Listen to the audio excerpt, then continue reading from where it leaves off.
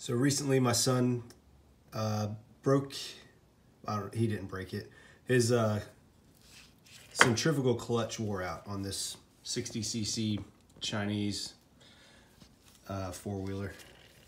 This thing's been a headache ever since I got it a year ago. I've been replacing all kinds of parts on it. End up learning a lot about it, and he ends up learning a lot because I get to explain stuff to him. So anyways, I was explaining how the centrifugal clutch works and what it is.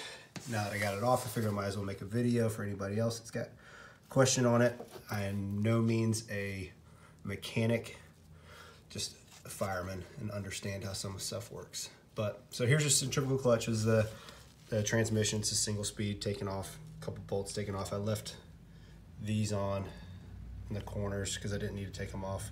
That way I don't have to redo the gasket. As you can see, I've already redone once with the RTV to keep it together. So how this works is the reason it's called centrifugal clutch is this spins, and the faster it goes, the centrifugal force forces these little shoe pads, I guess I don't know what to call them, pads, they come out, stretch against the spring, and when they do that, they hit this housing that free spins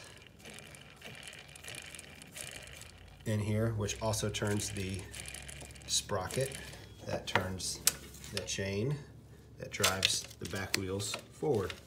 So basically what I'll do is I'll just fire it up so you can see it spinning.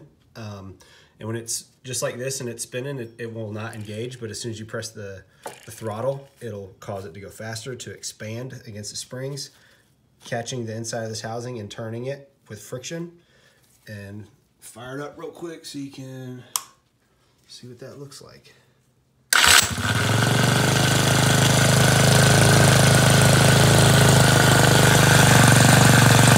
I'll give it some gas.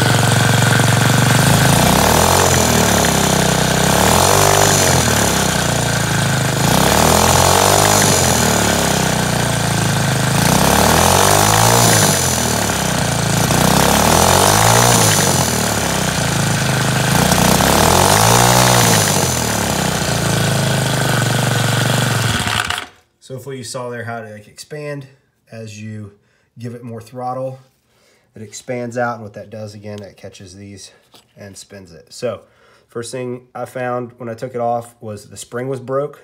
So I had two springs, so it wasn't, fully expanding and catching as much friction on this as it could. And so it had like a broken metal spinning sound, just metal grinding on metal. So what happened was the spring broke, and it actually got caught like down in here beneath these other pads, and it was just grinding away all in pieces, and then it ground all these pads off. Actually, I think I have one you can see.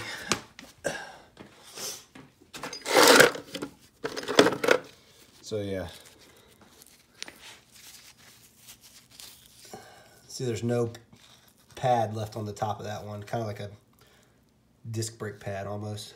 Nothing left on it, just completely grounded off. All those little round pieces in there, the spring that broke, ground down. And that's like the metal shavings. It's not dirt down in there from those pads, I'm guessing. So anyways, that's how it works. Same thing, very similar, very, very similar to a chainsaw from what I've seen. It's basically an oversized chainsaw clutch.